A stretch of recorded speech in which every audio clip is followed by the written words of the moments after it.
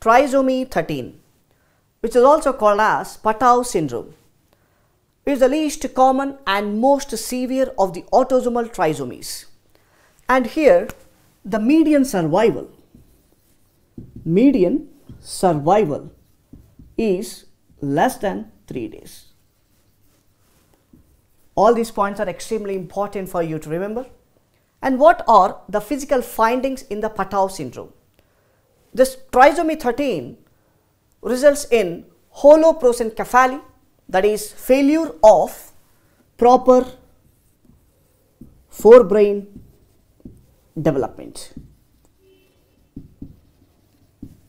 Failure of proper forebrain development, and one may find polydactyly and rocker bottom feet, facial clefting, that is lip as well as palate, and heart defects which are common like PDA, VSD, ASD, and dextrocardia.